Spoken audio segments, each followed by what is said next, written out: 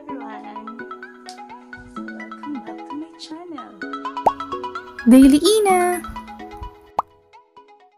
Sana pagtsagaan niyo tong vlog ko.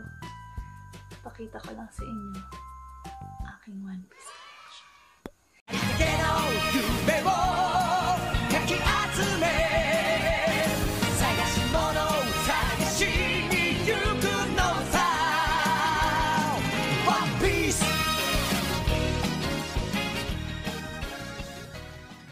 So, paano ako naging One Piece fan?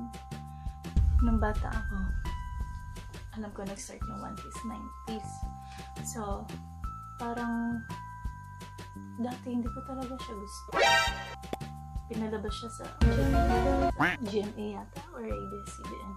Kasi pinalabas siya sa TV, tapos hindi ko talaga siya bet. Gusto ko nun yung Ghost Fighter, Dragon Ball, Princess Sarah, ganun, Slam Dunk. Pero yung One Piece di talaga yung gusto until 2017. So, hindi ko pa alam dati yung app kung saan ako mag-watch yun. Ang ginagawa ko na nagpapa-download pa ako sa SM, mahal sa season. Sa season pa. Basta parang 7 episodes, 500 pesos. What?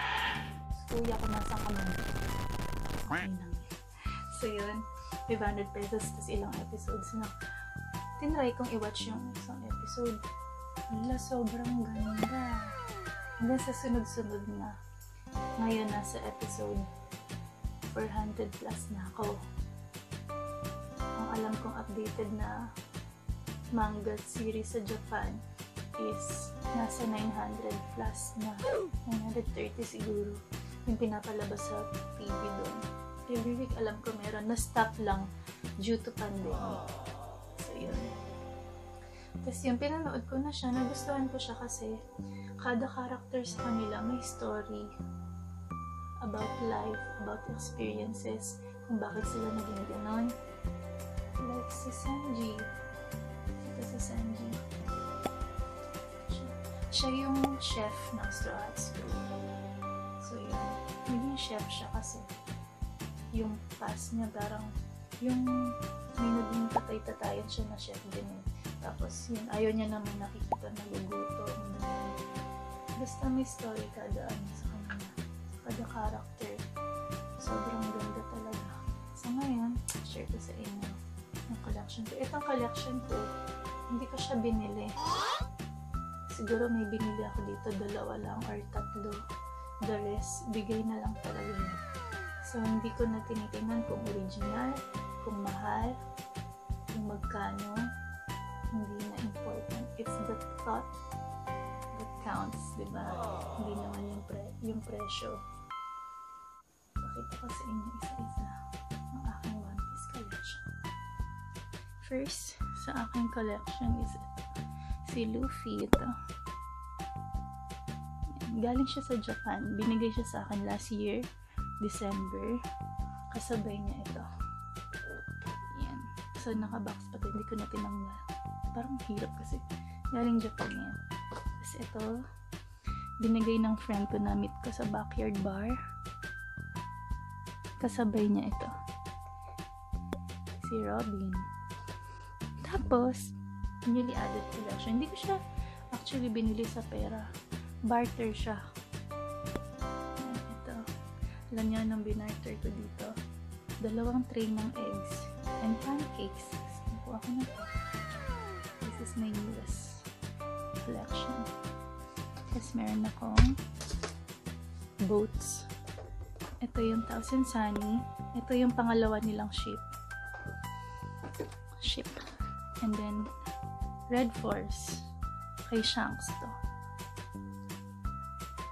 Hindi ko pa sila nabubuo. Tsaka na lang pag nilalagyan na. Going Merry. 2 yung Going Merry ko. Ito. Tsaka yung isa na buo na. Pero nag-iba siya.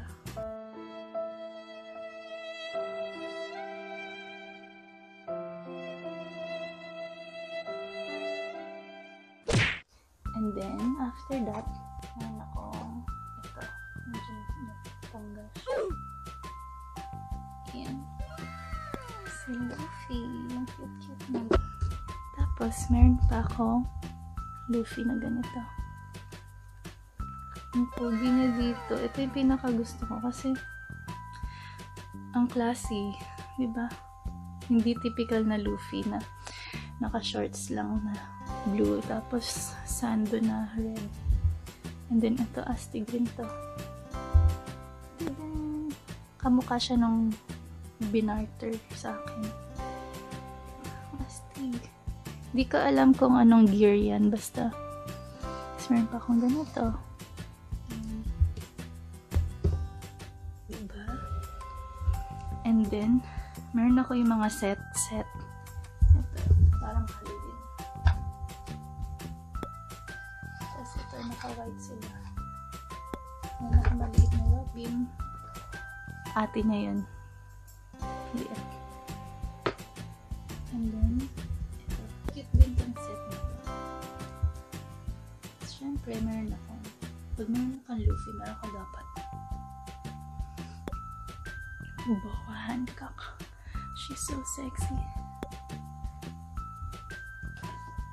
And another one. Sexy, diba? Kasi ito yung naka-block sila. Na ganyan na. Ay, tanggal pa. Yan. Hindi ko alam kung movie yan or ano. Basta yan, binigay lang sa akin. Siyempre, tatanggapin ko. Meron akong jigsaw puzzle. Ayan. Hindi ko pa siya nagupit. 300 pieces, jigsaw puzzle. Galing din to ng Japan. Ayan. Tapos ito, binigay lang. 3D poster. Ang ganda, oh. And then, posters ulit. Alam ko ito yung una nilang poster na ano, yan yung una nilang poster. Mababa pa yung bounty nila. And then, of course, may hat ako. Luffy. The famous hat. Kaya sila straw hats. Meron ako Chopper. My favorite character. Chopper. And of course, Luffy. Ito yung binili ko. Binili ko to. Pinakauna kong One Piece collection. Actually, hindi man nga collection. Nilagay ko lang to sa car. Yan. And then I have shirts. Yan. Shirts. Shirts. Shirt pa. Shirt again. Naglabas yung Oxygen ng One Piece. Uniqlo, naglabas din. Ito, sinuot ko to ng movie last year, One Piece Pirates Festival. Pinili ko to kasi isusuot ko nung nanood ako. Oxygen again. Binigay lang to. Ganda. Kasi ito. Thank you kay Kicks. Bagong bigyan mo. And then, of course, kapag meron kang shirt, cup. Ito binili ko sa Comic Hall. And then, I have keychains. And then, marami kong keychain. Ito niya ano. Chopper. Puro chopper yun. Chopper. The smallest chopper. Yan. Silaki ng 5. Maliit pa siya sa 5 pesos. And then of course, pag meron kang shirts,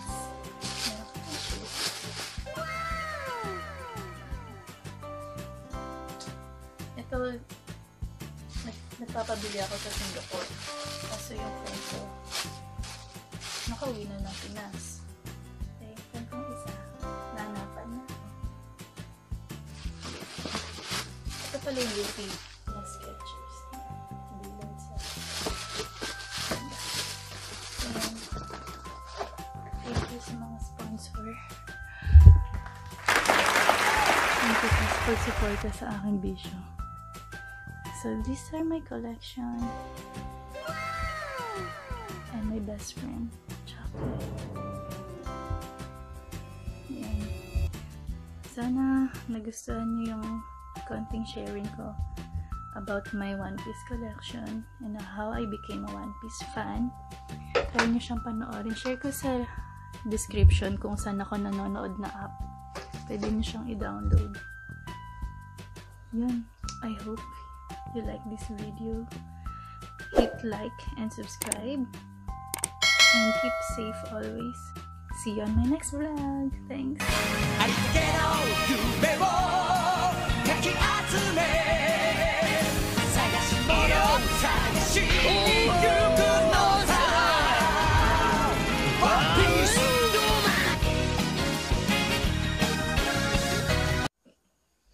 Baka akala nyo wala na naman akong short. Meron.